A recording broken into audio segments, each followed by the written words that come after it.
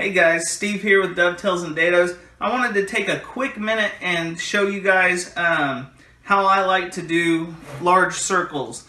I know that, for instance, Woodpecker Company has a very high dollar system to do this, but I've found that this works just as well long term. As you can see, here's one I've drawn out and is ready for to be cut with the jigsaw.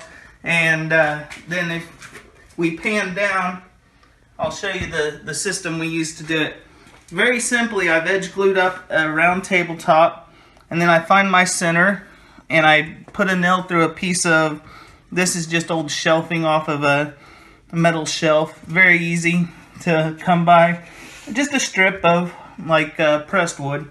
You can make this out of plywood if you want to use it multiple times.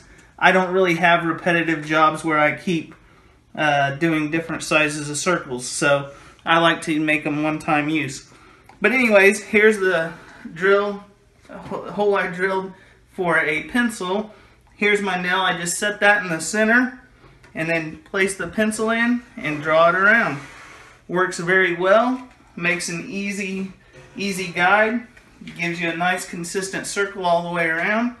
I do keep my pencil pretty flat so I get a heavy line, but then I always try to cut just outside the line with a jigsaw, and that allows me to go back and sand or plane off the edges down to the line. So anyways, that's a quick tip for today.